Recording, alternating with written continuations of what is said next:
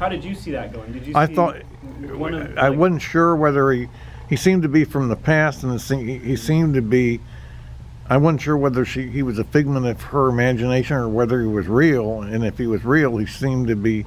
He was behaving like a stalker in a lot of ways. Mm-hmm.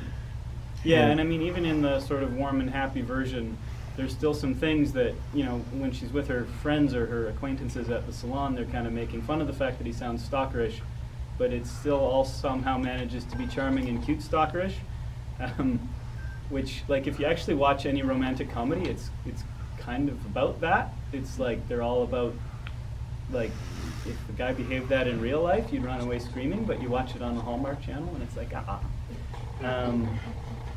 which is sort of just reflecting on that whole idea as part of where I was going with this film.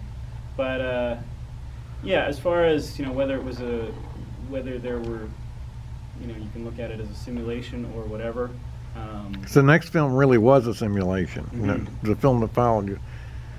Yeah, it was an interesting little Echoes walk to be was part followed. of. Yeah. Was yours filmed in Canada? Yeah, in Vancouver. In Vancouver, okay, that's what I thought.